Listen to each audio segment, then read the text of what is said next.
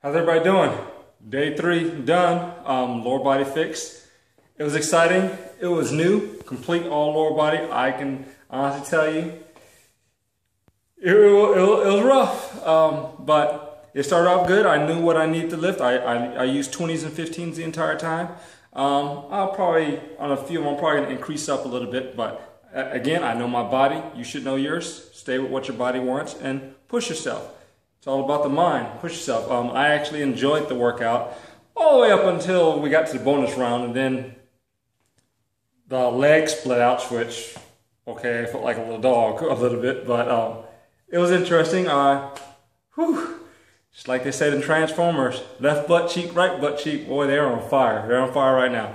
But I did it. I'm excited. I'm going to go eat my dinner, following the meal plan, and I'll be drinking Shakeology as well. I actually drink it twice a day, one during lunch, and then one later on after my dinner, shortly thereafter, about an hour or two later.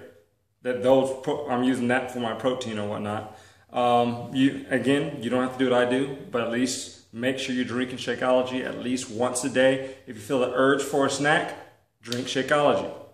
Feel, I gotta get something, grab your Shakeology. It works phenomenal. Once you drink that Shakeology, you're not gonna want anything else. One, it's good. You can make it a million different ways. My wife has posted some stuff. We can post any, if you have any questions about how you can make different types of Shakeology, you can. My wife likes making a chocolate Shakeology pie. I'm actually gonna try my attempt at making a strawberry Shakeology pie. You can use that as a treat as well.